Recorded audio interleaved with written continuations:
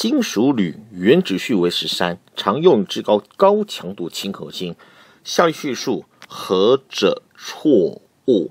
首先，我们先看 A 选项，铝原子的可乘电子数分别为2、8、3。首先，我们就电子排列而言来看一下。原子序20之前，也就是钙元素之前的所有原子，第一层最多只能填入2个电子，第二层最多可填入8个，第三层最多可填入8个。因此，对金属铝而言，铝的原子序为13，因此第一层2颗，第二层8颗，加起来10颗，我还有3颗只能填入第三层，为2、8、3。所以 A 选项是正确的。B 选项，铝原子价电子为3，价电子就是指最外层的电子，因此我们来看到这边，2是第一层，8是第二层，3是第三层，因此最外层也就是第三层，它即为价电子，因此 B 选项也是对的。接着 C 选项，铝为周期表中第13族元素，这也是正确，因为13族刚好也是 3A 族。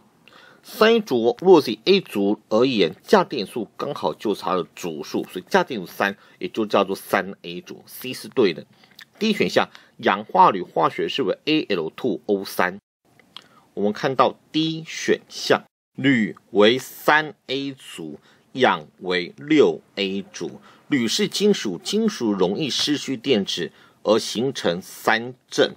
氧是非金属，容易得到电子多得2个，变成8隅体结构为2负，因此2个要化合在一起，就变成了 ALO。3正2负，铝就需要2倍，氧就需要3倍，才可以电中性平衡。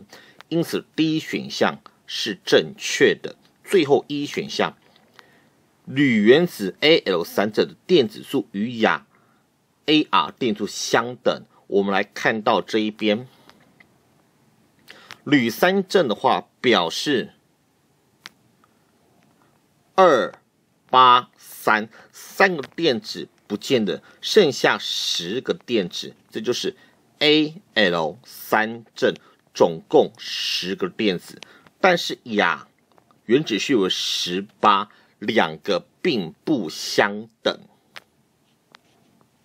所以 D 选项是错误的，答案为 D 选项。